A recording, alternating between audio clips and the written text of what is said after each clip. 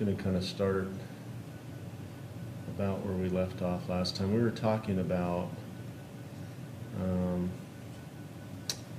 higher order aberrations, and I had mentioned to you guys that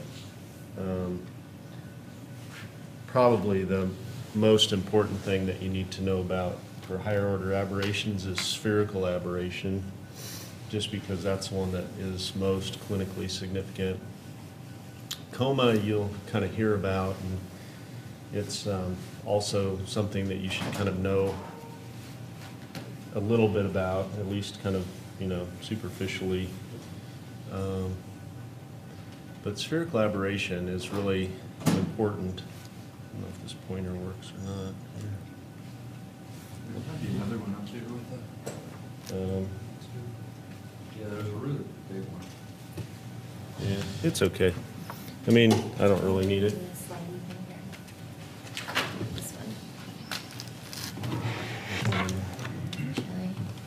Yes. Here it is. Cool. All right.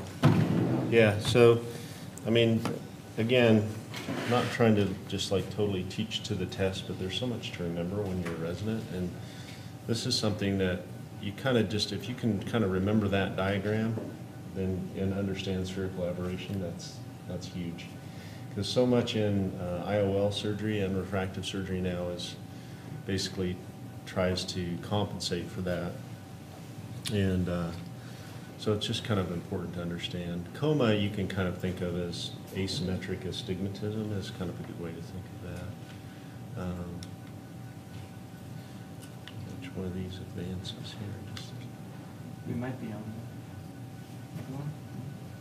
Does that one do the big one do the two? I don't think so. I don't know if It doesn't matter. I'm standing here anyway. I don't need to walk around. So there's two different ways of I mean, there are more than two, and I'm not a math whiz, but you'll see higher order aberrations described as Zernike polynomials and also Fourier analysis, which, I mean, there's a reason why I didn't become a mathematician. It's really, I don't really give a darn, but you'll see those things. It is important to understand wavefront, both, and we use two terms. We use the term guided and optimized. And this is an example of the Vizx, which is probably the second most common laser worldwide used for refractive surgery. And it's called a wave scan analysis. So wavefront is not using the refraction as the primary guiding kind of programming, I guess you would say, method for the amount of correction. It's using an optical computerized data set, which is collected by a machine called an aberrometer, which I think I might have showed that last time. But the aberrometer is just a scanner. It just shines low energy. It's kind of infrared spectrum, collimated light into the eye, and then it's reflected out and collected on a sensor. And there are a couple different ways of aberrometry. The most common is Hartmann-Shack, which is what I just described for you. We don't really need to talk a lot about laser biophysics, and this slide has too much on it. I apologize for that. But the important thing to know is that excimer laser is UV light, and the femtosecond laser is more in the infrared spectrum. So femto, obviously very short or high frequency, longer wavelength. And again, it doesn't really matter that much. You might see something about how excimer lasers work, and usually there are,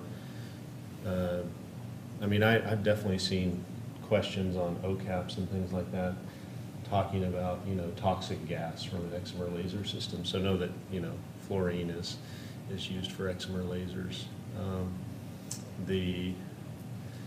This one here, I don't even know why it's under laser. I don't know that it's in the book, and they talk about this conductive keratoplasty, and thermokeratoplasty is not done, but it was a technique that really didn't work very well, and it was using a YAG laser to try to shrink the collagen tissue and create a little bit of a hyperopic or prolate cornea. But I guess for historical purposes, it's in there. You can know about that. One of the great things about excimer lasers, they're very precise and they don't create a lot of heat or collateral damage, and that's why they're so good at sculpting corneas. And this is just a little picture. It's an overused picture, but showing a human hair that's been etched. And anybody who's ever burned, hair knows that if it's thermal, it's going to burn or melt or whatever. So this is important and really basic, but just know that the size of you'll hear about Munnerlin's formula, and it's actually important clinically, and one of those like really super easy formulae that you can remember. Might show up on a test, but the depth of ablation for it to have a certain effect is going to depend on the optical zone. So you can get more bang for your buck from a small optical zone. But the quality of the vision won't be as good. So generally when you're doing an excimer laser ablation, and this applies to myopic treatment, you want a bigger optical zone because you want to treat the space that the light goes through, the pupillary aperture. And for most lasers it works out to about 15 microns per diopter. So again, that's just something that could show up in a kind of a test fashion. If they said, okay, this person's a -9 and their cornea is 500 microns, should they have LASIK, and what formula would you use? And you'd say, well, Munnerlin's formula. So, but really basic stuff, and that's one of the reasons I like refractive surgery, because it's really basic. I was almost an orthopedic surgeon, so I feel like cornea is like the orthopedics of ophthalmology, like framing and hammering, and it's cool. Maybe plastics too.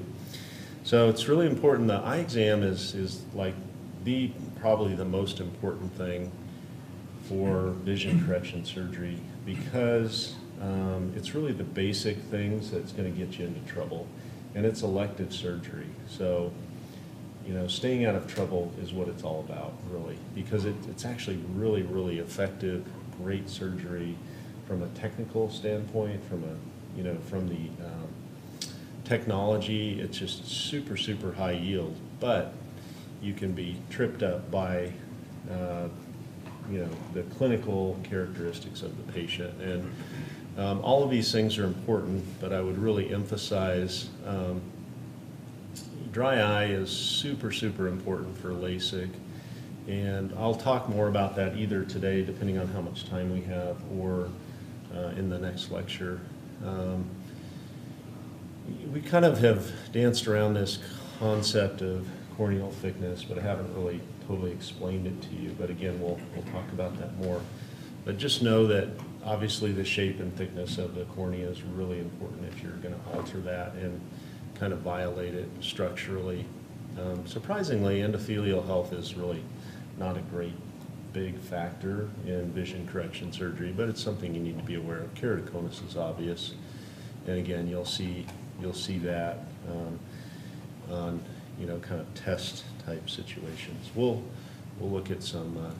We didn't really spend a ton of time on topography last time. We just talked about really basic concepts, but I think any of you would understand or recognize that this isn't something that you see every day. And one good thing about modern cataract surgery is that pretty much every patient is getting a topography now. So when you guys get into cataract surgery, you're just going to be looking at all these topographies. And so which in clinic you don't always do that, because you don't, hopefully with the new cornea rotation you're exposed to that a little bit more in your second year, but it's kind of the way the residency is set up. You don't get a lot of exposure to this until your third year usually, but with cataract surgery I think you're going to get more. But you might recognize that this is not a really orthogonal, great looking topo.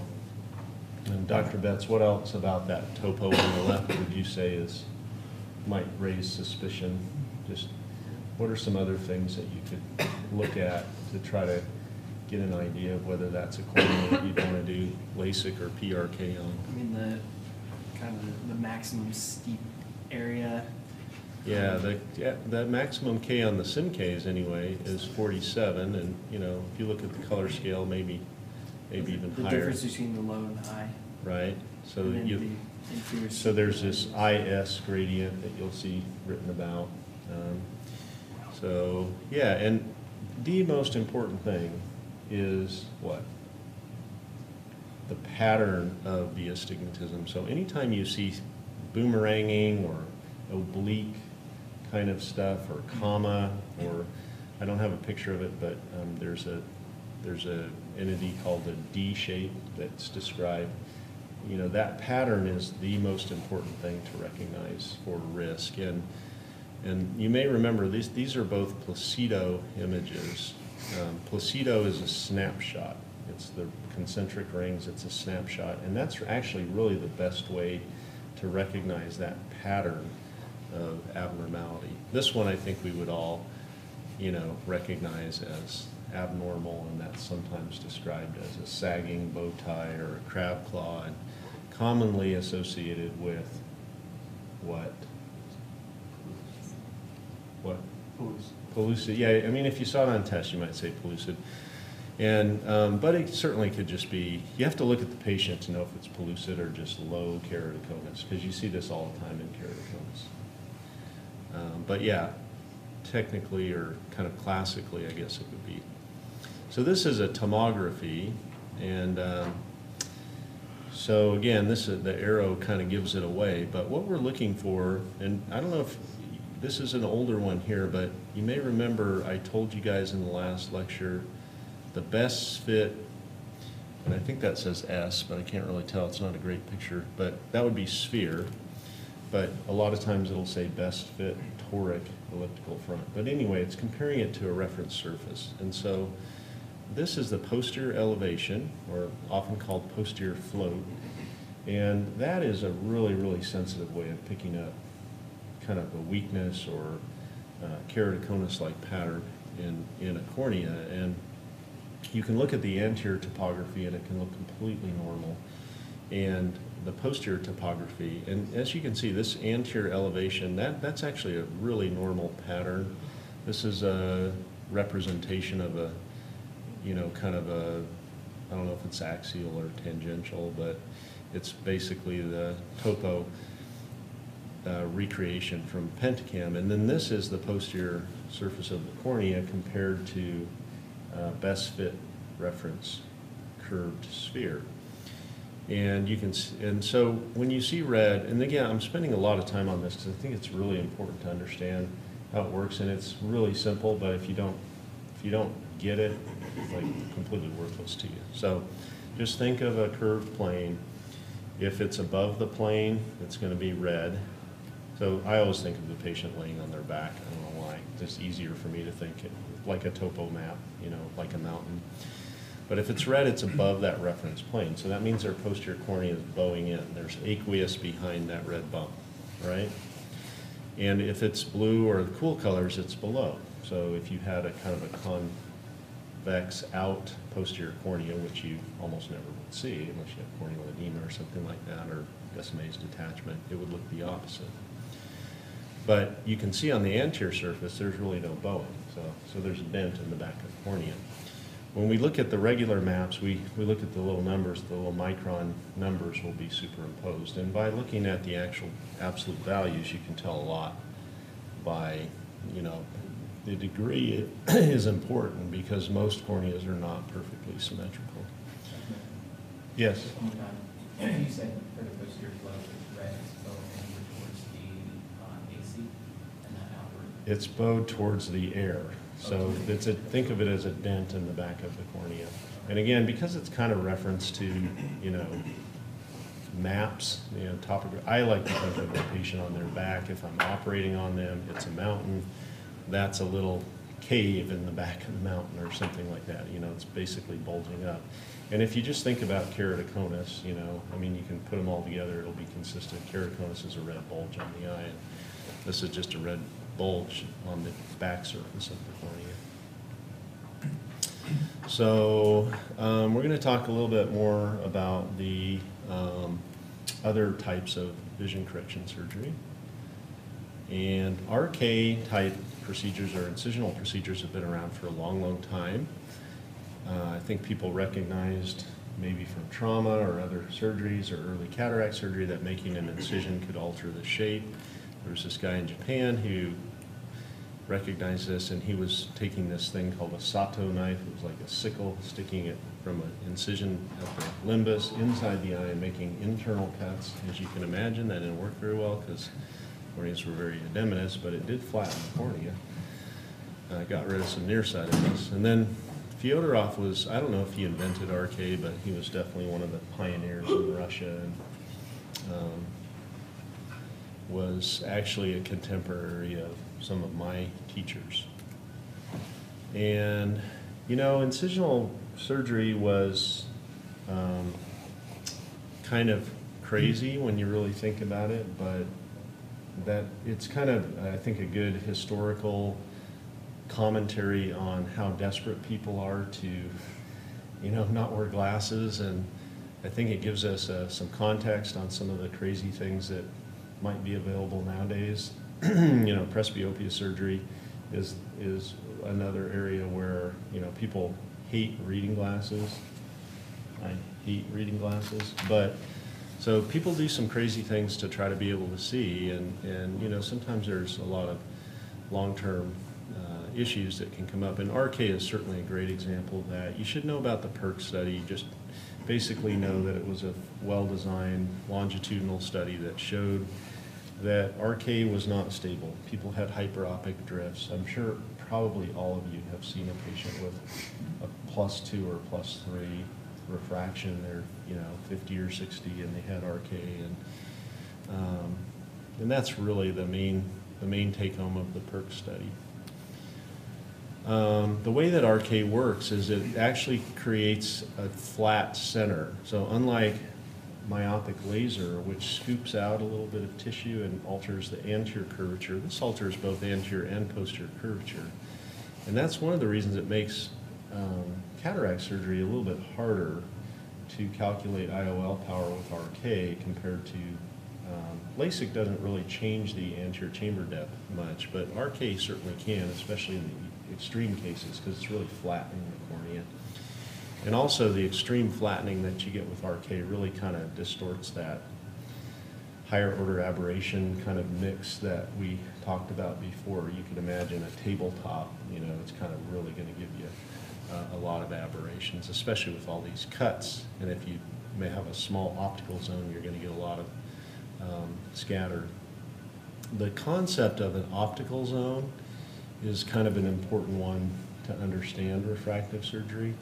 So in general, and it doesn't matter what you apply it to. So before I was talking about Munnerlin's formula, if you have a really small optical zone LASIK ablation, the smaller you have, the more powerful it is. You're going to have more side effects from it. But if you had a 4.5 millimeter optical zone, you wouldn't have to go nearly as deep to treat 5 diopters of myopia as if you had a 6.5. So you can just extend that thinking to incisions. The further in a radial keratotomy incision goes, the more flattening it's going to create, the more effect you'll have on myopia. The same thing applies to arcuate or transverse incisions. The closer they are to the center of the optical zone, the more effect they're going to have. Length and number are also important, although surprisingly not as important as optical zone. Age of patient is very important in incisional surgery, and this comes into play again in modern cataract surgery because we do relaxing incisions both by hand and with the femtosecond laser. And I'll talk more about that in a sec. And so we use knives to do RK. Originally they used broken razor blades, believe it or not. You just take a razor blade and break it and use a little piece. But diamond blades have really become the standard of care. Generally they're guarded blades, and again we use these in the operating room for cataract surgery, so those of you who are to that stage would recognize these. They can be set at a particular depth. Ultrasonic pachymetry intraoperatively was always the gold standard for radial keratotomy, and perforations were not uncommon, but the idea is to get as deep as you can without perforating, and perforations are not really a big problem. Most of these blades were designed with a very pointy, sharp tip, and so if you got a perforation, you would immediately know it would self-seal, and not a big deal, but you have to really pay attention. And talk about nerve-wracking surgery, you know. Topical anesthesia, no fixation of the eye. It's kind of crazy, but anyway, worked pretty well. But lots of other complications as well. And again, I would say most of you have already seen some bad trauma outcomes from radial keratotomy. The incisions are kind of like cornea transplant incisions, only worse because they haven't been sutured, and so they split open pretty easy when you get hit in the eye. And you know, it's kind of a fairly common thing to see loss of iris and lens through RK ruptures because they tend to open up pretty big. But all of the other things that are listed, not associated with this picture, were problems with radial keratotomy as well, and especially with smaller optical zones. So radial keratotomy was used to treat up to, you know, maybe even 9, 10 or more diopters of myopia. Oh, sorry, there always on there, but not the easiest ruptured globes to fix either. Oh, actually, this is a good teaching moment. So, what's wrong with that picture? Let's see. We'll pick on Eileen, because she's on cornea right now. Dr. Betts knows, because he supervises trauma. Although I don't know if he's awake yet. But that's the problem. That's a problem with that picture. Bury your knots. Bury your knots, guys. Bury your knots. There's nothing more annoying than being the attending and taking over the ruptured globe, which happens all the time because, you know, you guys can't always follow them. And then there's all these knots on the surface. And thinking, man, my eye hurts. I'm like, yeah.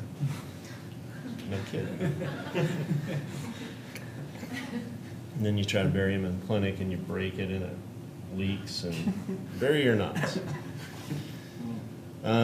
So again, one other really important thing about RK is diurnal fluctuation, and mainly because it relates to modern cataract surgery. Almost every week, I would say at least twice a month, we have RK patients on our cataract list, and they're difficult to calculate.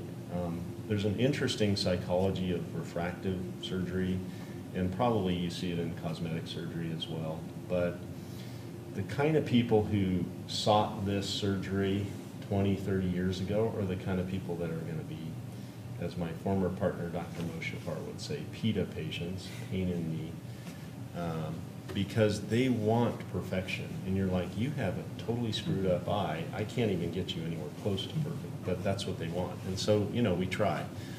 But so it's really important to understand that almost all RK patients flatten out after sleeping, so their corneas tend to be more flat when they wake up in the morning, and they get more myopic through the day. And it probably just has to do with the actual, you know, kind of an ectasia type thing through the day. And some people think, well, the lid's closed and the epithelium gets edematous or whatever, but I think it's actually more mechanical. I think it's actually their anterior chamber gets a little bit deeper. We already talked about the PERC study. So the clinical pearl there is that if you have somebody with RK, get biometry in the morning and in the afternoon if you're going to do cataract surgery, because it may help you. I think it does help. One interesting historical thing about RK, you guys may know the story, probably Beck Weathers. He was a pathologist. That movie Everest, is that the name of it? Have you guys, anybody seen that movie? The climbing movie, it talks about this expedition. He's like a real jerk pathologist, I guess, from Texas, but he had RK, and it was kind of the reason that he almost died on Everest and got, you know, severe frostbite. But high altitude and really low atmospheric pressure, it's kind of like the diurnal fluctuation thing, would allow the internal ocular pressure to push the eye and change the shape, and they actually become, and again, I don't know exactly what's happening, but they become more hyperopic at high altitude as opposed to myopic. But anyway, this is a problem for climbers. Not really much of an issue for LASIK, fortunately. So if you have an overcorrected RK, which is typically the case because you almost never see undercorrection, you can do LASIK or PRK to try to correct that. But you have to remember those flaps are kind of like pieces of pie or pizza, and you know, they can kind of come apart maybe. So our first preference is probably not to do LASIK. We usually do PRK, or many of these patients have cataracts, and so you can adjust their power by replacing their lens. But it's very important not to promise too much because they're challenging. One thing I don't think is in my lecture, but it's also useful, is suturing the incisions is sometimes helpful.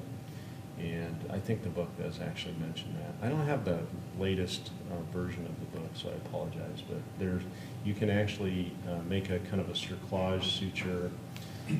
It's called a lasso suture, and it actually works, but you know, after a few years the suture may break. And but just know that suturing, again, that could be something that would show up on a test possibly and say, okay, how do you correct overcorrected RK? Well, you can do cataract surgery, you can do LASIK or PRK, you can suture their incisions. Generally, we target -1. Can anybody think of the logic of that? Nico, I'll pick on you. You don't have to know anything about cataract surgery. Why would we pick -1 as our target for a somewhat unpredictable surgery, as cataract surgery after RK? This applies a little bit to LASIK, but mostly RK. I think LASIK is a little bit more precise. Yeah, any ideas? Do we usually like overshoot, and that's why you kind of... Yeah, you have a variable. You don't really know. I mean, it's just like, it's kind of it's a probability thing. So if you know that you're going to not be precise, shoot for a target that the patient's going to be happy with. So if you shoot for -1, let's say you're a diopter off in the plus direction on the number line, then they're plano, they're happy, right? If they're a diopter off and then minus side on the number line, they're -2, they can read without glasses. If they end up -1, they're 20, 30, they can see their computer. So it's just kind of common sense, really. And there's one other reason. Can anybody think of another reason why you might shoot for -1 in an RK patient? It's still shifting. Yeah. I mean, it's not like cataract surgery is going to stop their hyperopic progression. So they might actually progress more hyperopic. And then there's one more really important feature on cataract surgery after RK that, again, I'm pretty sure it's in the book, but I don't know if I put it in here. I didn't actually put it in here, and I'll just tell you because time is limited, but it's really, really important to understand that cataract surgery will loosen up those incisions. And you know, the cornea is sometimes kind of trampoline, and they're just really loosey-goosey, and your post-op results may be really sketchy initially, so don't overreact. You just like say, okay, we're just going to let this cornea kind of tighten up and settle. And so generally it's a good idea not to do an IOL exchange or even think about that for at least a month after RK surgery, or cataract surgery after RK. There are lots of online calculators, and we're really fortunate here to have Todd and others who, I mean, it's a real science, and you know, if you get these patients, they'll help you figure out what lens to pull for Dr. Crandall's patient. So. You can do cornea transplants for severe RK complications. So incisional correction of astigmatism is super, super important. Again, as much for refractive or cataract surgery. You know, cataract surgery has basically become a refractive procedure nowadays for most patients. And we talked just a little tiny bit about coupling, I think, last time, but we're going to spend a little bit more time on that because that's a really, really important topic. So coupling just means that you can kind of get a free pass on astigmatism treatment if you do it right. So you don't need to worry about their astigmatism at all when you're calculating their IOL power if you're doing an arcuate incision, because it's going to flatten equally 90 degrees away or steepen 90 degrees away from where it flattens. So the overall corneal power will not change. It may not be super intuitive. You could actually do it if you had a cornea-like model in the lab. You could convince yourself of that. But just know that the incision, this is an important concept. I don't have a great visual of this. I bet we could find one online, but I didn't have time to look for one. But you're almost like you're adding tissue when you make an incision, you're making a little microscopic gape. And what does that do? Well, we know if we make a cut, where do we make it? Where do we make it? What axis? Do we make it on the flat axis or the steep axis? Steep axis. The steep axis, right. So, and remember that a cornea, let's talk about with the rule of astigmatism. So with the rule of astigmatism, what does a cornea look like? Let's use a football. It's football season as an example. Is it a football standing on the tee, or is it laying on its side? Steep up and down. It's actually laying on its side. So think about steepness, and if you just, again, think about the mountain, it's falling away faster, superiorly and inferiorly, so it's like a football on its side. So if you make an incision, it's like adding leather to that football in the vertical meridian, because you're creating a little space. The leather of that football is coming forward a little bit, but in order to do that, the points of the football have to sink back a little bit. That's coupling. And it's kind of a one-to-one thing if you maintain this arcuate shape. Now, if you get into straight cuts, which pretty much nobody does anymore, then you get a little flattening of the cornea. It causes a little bit of hyperopic change. And I wouldn't even commit too much to memory, but because I don't know that that's super important, but I guess it could show up on a test or something. And one way to think about that, this incision or a frown incision would be the other extreme. I think of it as the more frowny it gets, the more it is like an arcade incision. And that's one way to remember. You know, if you start getting kind of a radial component to it, you're going to flatten the cornea. You just have a parallel arc. It doesn't matter if it's at the limbus or if it's an astigmatic keratotomy, which we might do at a smaller optical zone. It's not going to change the overall corneal power. So that's important to get that concept. You know, anything else that you guys get out of these lectures, just understand topography and tomography. It will help you so much. It'll help you in optics too, a ton. Because so much of optics and like OCAPs and stuff is clinical. And you're going to see a lot of questions on this kind of stuff. So I already mentioned T-cuts aren't really done. That was an arcade thing. We talk a lot about LRI.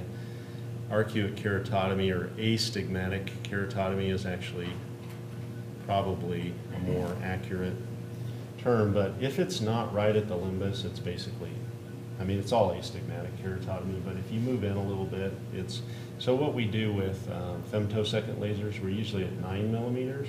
You know, the limbus is probably, for most patients, closer to 12, maybe in the vertical meridian 11, so we're doing AK, technically, with femtosecond lasers.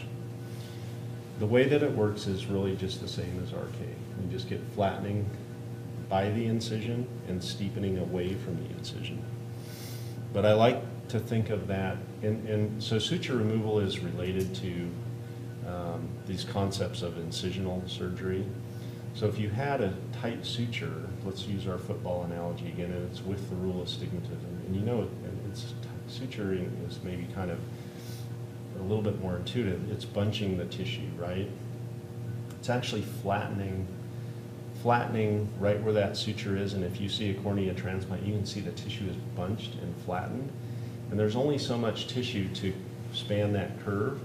So what happens if it's flattening here, it's steepening adjacent to it. You get like a bump next to it. You take that suture out, and the whole thing's going to kind of shift out. And so arcuate incisions and suture removal basically work the same way. It's like creating a little more tissue. It allows it to span the space more. And I think if you just think about it, you'll get it. Let's see. There are all kinds of nomograms for relaxing incisions. I think this is pretty useful, actually. And I almost pretty much never do them for anything except cataract surgery now. But if you want 1 diopter, 2 45-degree arcs is more or less right. If you want 2 diopters, 2 60-degree arcs. If you want 3 diopters, you're probably not going to get it unless the patient's 85, but don't ever do more than 75 degrees. And the reason for that is you're never perfectly accurate on your marking. And if you only do 75, well, let me pose a question here. So what's the maximum amount you could get an effect from before you start to shoot yourself in the foot? 90 yeah, 90 degrees would make sense, right? But if you're not exactly on axis, it's nice to have a little room to extend that incision. And that's one of the really cool things about relaxing incisions of all kinds, including femto incisions. They're super easy to titrate. You screw up on a relaxing incision or something, you put a suture in it, it will heal. I mean, they're just really, really forgiving. They're kind of like what Dr. Mamelos teaches you when you start out doing cataract surgery. It's like, I remember him saying, you know, paracentesis or stab incisions are free, you know. It's like you can make as many as you want, and LRIs are pretty dang safe, you know, they're really, really safe. So another thing, again, so much of this applies to cataract surgery. If you become good at relaxing incisions, toric lenses are not as forgiving as relaxing incisions. So if somebody has a little bit of an asymmetric astigmatism or you're not quite sure what to do, sometimes it's better to just do a relaxing incision. If it doesn't turn out right, you can suture it, you can add another one, you can, you know, they're really forgiving. Age is really, really important. Depth is important, and one of the reasons that people are not successful with incisions is they don't get them deep enough. You have to get them deep enough, 80 to 90% depth, or they're not really going to work. The effect of lid and gravity, you guys should know that there's a natural against the rule shift, meaning, and again, sometimes those terms are confusing, so you just have to think about that football. So with the rule is a football on its side, laying on the turf, the points sideways, and against the rule is the other way. And you know, whether it's eyelid effect or gravity or whatever, the eyes naturally shift against the rule.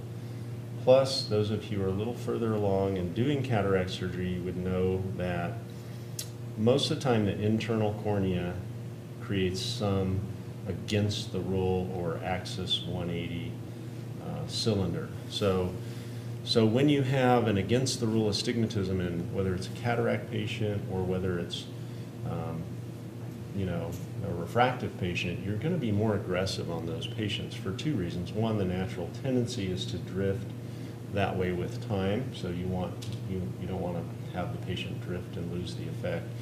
And then the other is there's an internal component usually that you're not measuring on the external surface of the eye. But the converse is true. You don't want to overcorrect that with the rule astigmatism because people may drift a little. And the longer the incision, you start getting in 75 and 90 degree incisions, just like radial keratotomy, they're not super stable over time. So you don't want to be too aggressive with those. You'd rather leave somebody with 3/4 of a diopter of astigmatism with the rule if you can. I think I talked about most of that stuff. Healing is really, really important. The closer it is to the limbal blood vessels, you know, if you draw blood, you're going to lose effect. It's a 100% chance. But most of the time we do them where we're going to get some blood because we don't really want to get, you know, we want to get some effect, but not an extreme effect. If we want to get an extreme effect, we're going to put in a toric lens. And it's really important that you don't need to necessarily put that incision on the steep topographic axis symmetrically. So sometimes, and again, I apologize for making this so much about cataract surgery, but this is the practical aspect of refractive surgery. Sometimes it's just your stab incision is going to be where you don't want to make an arcuate cut just for the ergonomics of cataract surgery. So if I said, well, 245 degrees is what I was thinking about, but it's right where I want to put my stab incision, I may just put a 60-degree limbal relaxing incision in the hand in the place where I'm not going to have a stab incision. And that works really, really well. And you'll learn a lot of that when you work with me. We're not going to spend too much time on this. There are steel blades, disposable steel blades that work pretty well. So in a clinic setting or something like that, you can actually have these around and do a little touch-up on your patient if you need to. I saw Doug Mastel last week. He had this really cool, it was almost like a halo frame on that you'd put on a spinal patient or something. It would, you kind of put it on a suction ring, and you can mount the knife in it, and it follows a really nice tangential curve around. So all kinds of little gadgets to do arcuate incisions. Another really important concept is thinking about shifting the location of your cataract incision to correct astigmatism, and making a deep groove for your cataract incision. It can act like a limbal relaxing incision or an arcuate incision. A lot of these can be done in the clinic. Pitfalls, lack of perpendicularity leads to shallow incisions and poor effect. So that knife, you're setting it very precisely. You want it to be poking as far into the cornea as you can to achieve depth but not perforate. This is actually, I actually saw a guy yesterday, believe it or not, with an epikeratofakia graft. And I haven't seen one for probably 10 years. And I'm like, okay, it's in my lecture. But this was used way back in the day for aphakic kids before IOLs were commonly put in kids. It was used for other conditions. But it's basically just taking a piece of tissue and grafting it onto the front of the eye. And it rarely will see that.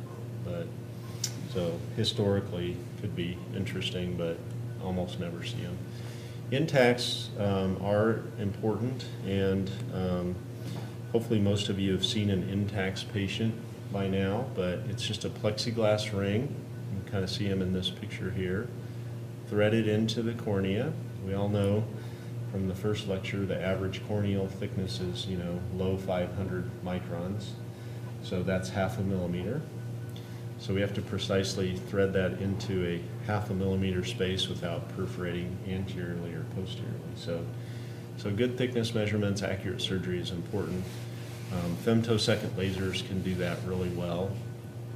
We also often do Intacs with a manual surgery, and I did it in my original, I couldn't find the video, but I had a video of it. And it actually, I think, works better than the femtosecond laser because it's a steel dissector that goes in, and it kind of stays within the same lamellar plane throughout the cornea. So if you think about a keratoconus cornea, it's going to be thicker superiorly and nasally and temporally, and generally thinner inferiorly. And so you kind of like, if you're starting at a certain depth, the manual dissector will stay at a more constant depth. So if you're like 60% depth, you're more likely to kind of stay in that same plane.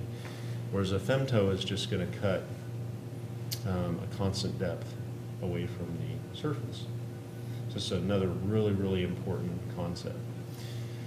So how does a keratome or a femtosecond laser work? You guys ever thought about that? How does it get its reference point? You should all go to the eye bank, and maybe during the cornea rotation, you should do a little field trip to the eye bank and watch them use a keratome to prepare dissect tissue. But does anybody know how that works? How do you achieve an appropriate depth? It's like a deli slicer. You smash the cornea flat, and then the laser or the blade, if it's steel, is just programmed a certain depth away from that. So if you think of that deli slicer and the Black Forest ham going across that little gap, that's exactly what we do with our lasers. So with a laser, it's a plastic dome with and in the case of, you could even apply this to femto cataract lasers. Some of them applanate the cornea, like the catalyst laser actually has a water bath, but it's just referenced to a particular depth below the surface. And so so you can think of, if you have a cornea that's really thin inferiorly and you're smashing it down, you're going to be cutting, maybe 80% depth inferiorly and maybe 60% superiorly. So a lot of these are just physical concepts of just introducing them. You don't have to really remember all this stuff, but our ideal achieved depth or desired depth is about 2/3 depth. These work pretty well to stabilize keratoconus. I would say on par with cross-linking. A lot more invasive than cross-linking. We pretty much just use them. They were originally approved for myopia, but we pretty much just use them for keratoconus. They generally don't get people out of their contacts, but sometimes can get a person out of a hard contact and into a soft contact. And generally, if they have scarring, we don't usually do Intacs. They can erode or extrude, as in this case. If they're placed too shallow, They're generally pretty darn safe, though. They're removable. One nice thing about intacts, they're super easy to remove. Even if they've been in there for years, you can just cut down right on the end of it at the slit lamp and grab it with the Zinsky hook and just pull it out. This LTK thing is, I mentioned it's not really done. Even CK, which is a little wire needle that's stuck into the cornea and heats up the collagen, is really not used that much anymore. Again, conceptually, it kind of just emphasizes what we're talking about today. If you're heating up the collagen and creating a flat spot in a ring around the cornea, it's going to dome up the center. So flattening locally, steepening adjacent, and it's a treatment for hyperopia and presbyopia. If you know that much, you're good. And then, kind of like other surgeries, all of the surgeries that we've talked about, the optical zone titrates the effect. So more rings, smaller optical zone, more effect.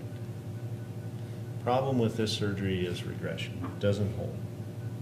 Some people have talked about trying to combine this with cross-linking to see if that will work, but hyperopic laser treatments have just gotten so much better that people kind of lost interest in that because the LASIK and PRK are so good for hyperopia now. The lasers have gotten a lot better. So again, regression. Yeah, it's a good time to stop for questions. Any questions so far? We got about 10 minutes left. Clear as mud. So this, some of you don't even, pretty much everybody's seen pachymetry in glaucoma clinic, but ultrasonic pachymetry is still the gold standard, even with OCT-based pachymetry. I mean, this is probably the most accurate, although machines like Pentacam are really, really good too. So optical pachymetry is pretty darn good, and know that the accuracy is probably about plus or minus 5 microns. So we're going to talk a little bit more about some of the clinical considerations, just kind of putting it all together as far as when you get out in practice, or if you do a cornea fellowship or whatever, you're going to want to try to figure out what patients can I treat, what do I need to watch for, etc. And again, as I mentioned at the very beginning, it's really avoiding pitfalls is probably 3/4 of the battle. And informed consent is super, super, super important, more important for elective surgery. When I was at Academy in October, I attended one of there are multiple sessions, but it was one of the kind of medico-legal risk sessions, and it was in cornea or refractive day, I don't remember which one, but the amount of malpractice litigation for refractive surgery is probably 1/10 of what it is for cataract surgery. It's surprising, isn't it? And why is that? That is just because it's a completely different process. Early on it wasn't that way, and there are some really big lawsuits. There's a famous lawsuit of I think it was America West back when that was an airline pilot who got like $6 million because he had 8mm pupils, and even though he turned out in 2015, $6 million doesn't sound like a lot nowadays, but he was 2015 uncorrected, but had enough night vision side effects that he didn't feel safe flying, and so he was awarded $6 million.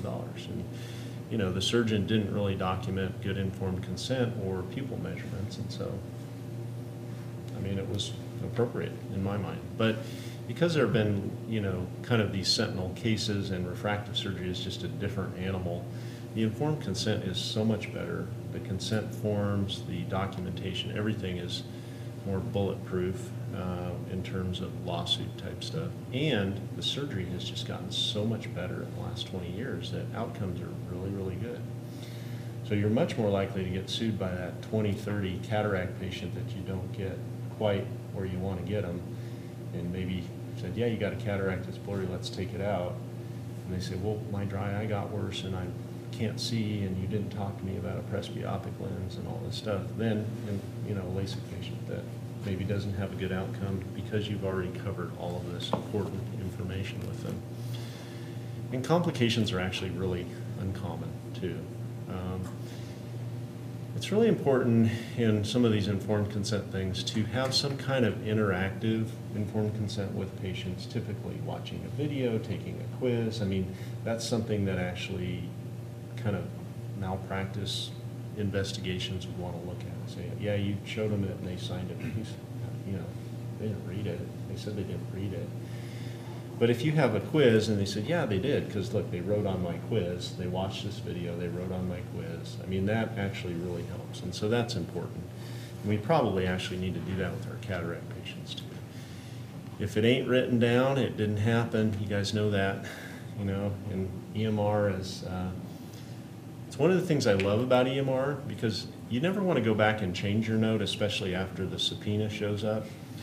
But it's okay to go back and bolster your note. If you find a note, and even as a resident, if you find a note and you talk to the patient and you said, hey, I'm a little worried about your patient, but and I'm going to use Dr. Crandall as an example because he's not going to do it, you're going to do it. I'm a little bit worried about your patient. They don't really know if they want distance or near, and I talked to him about it. Go in and put that in the note. Just say, you know, patient didn't really seem to understand. This is what we're going to do. I mean, it's really, really important. It's really helpful. And EMR is awesome because you can kind of go in there and see what's happened. Look at the telephone encounter, see what questions the patient had. You really want to prepare, because you really shouldn't be documenting after the procedure's done. But after your initial visit, if something comes up or you're thinking about something, call the patient, type a new note, whatever. Yeah, we don't really, I tend to just operate in terms of statistics. You kind of have to know what your outcomes are in order to educate patients. If you don't know what your outcomes are, you can't educate patients. It's not informed consent. So you just need to kind of know how your patients turn out. You just share that and say, okay, I've been doing this for 25 years, never had a patient go blind. I do 5% enhancement surgery, whatever. So this is like the most important thing to know about LASIK surgery is dry eye.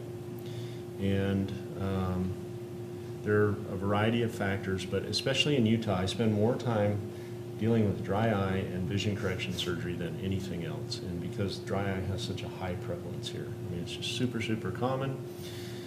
Why else might a dry eye, don't look at the very bottom bullet point, be such an important thing in refractive surgery?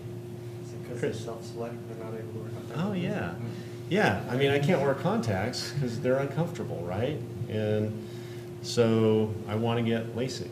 So I come in and have LASIK, and you cut all my corneal nerves, and you create a slightly irregular surface, and then I'm really hurting. Or I'm not hurting, but I just can't see because my cornea is denervated, and it's got 3+ punctate keratopathy. So we do a ton of PRK in Utah, partly because we're adopters of PRK, but also because dry eye is more common with LASIK. Although there was a military study recently which was performed mostly at Southern, I can't remember if I think it was multiple service branches, that actually was based on questionnaires. It wasn't a bad study, it was a pretty good study, but in young military population and their dependents, they actually found that their PRK patients had more dry eye symptoms and findings. That would not be reproduced here in our population. LASIK is definitely worse, and it's because mainly of the denervation effect. Yeah, not really important. Treat it preoperatively. Do PRK. Some people think that there's a lot less dry eye with femtosecond cut flaps as opposed to keratome cut flaps. I haven't seen that, but we haven't done any keratome flaps for 10 years, so I don't know for sure.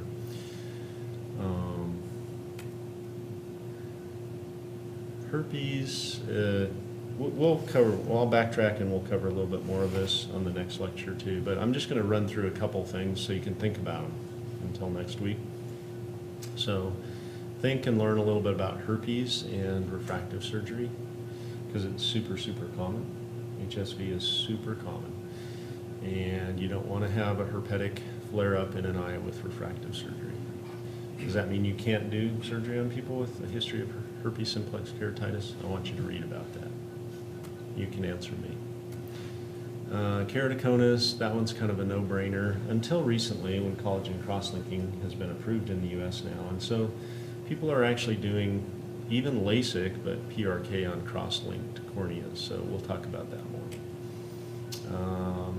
There's your crab claw again. This is not quite the D, but sometimes you'll get kind of a D shape. You can kind of almost see. There's more keratoconus. Refractive surgery after corneal transplantation can be really useful for anisometropia and contact lens intolerant patients and patients who are young and phakic, and so something to know. Let's see, this is a really important one. Anybody who's interested in going into glaucoma, I want them to read up a little bit on this because I'm going to quiz them a little bit next time. So refractive surgery, corneal refractive surgery in glaucoma. Retinal disease, anybody who's interested in retina, can read up on this a little bit. How does retinal disease, because a lot of these will be higher myopes, how does that correlate with vision correction surgery, particularly laser surgery? We're not talking about intraocular surgery. Amblyopia, anybody who might be interested in peds will have to get Julia on that one. Say, Julia, read about amblyopia and refractive surgery. And then that's enough for today. So thank you. Any other questions or anything? So just learn about the physical stuff, really the shape, the techniques. That's really what you need to know. That'll apply to anything you do. The retina, yeah, you can read about RD, retinal tear and LASIK and PRK and stuff like that. Thanks again, guys. I really apologize.